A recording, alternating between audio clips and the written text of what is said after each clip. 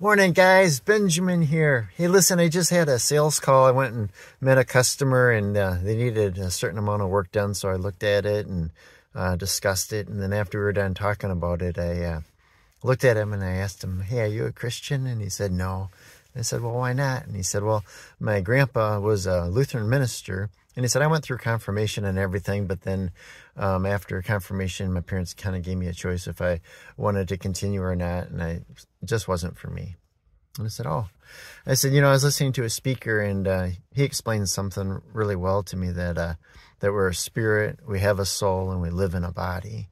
And because of sin, our spirit man died, and so that's kind of why, a lot of times there's that big empty hole inside. And I say we try to fill it, with, hunting and fishing and trucks and women and all the different things, but it just never fills it. And I said, it's kind of like an extension cord. You unplug it from the outlet, and there's just not a power source.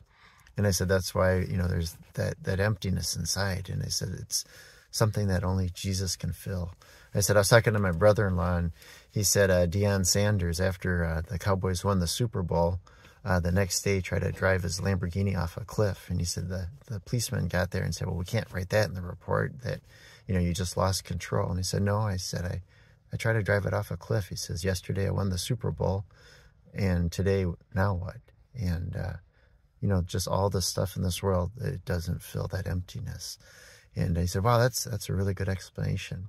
Shook my hand and said, well, thanks for the talk. I got to go. And he drove away. But, I didn't get to lead him to Jesus. But, people, they're not coming to church. They're not, lost people are lost people. And if we don't reach out to lost people and share the good news of Jesus, they're not going to hear it. So I just want to encourage you to be bold, take a step, share Jesus with somebody today. There's nothing in life more exciting. Have a blessed day. Bye.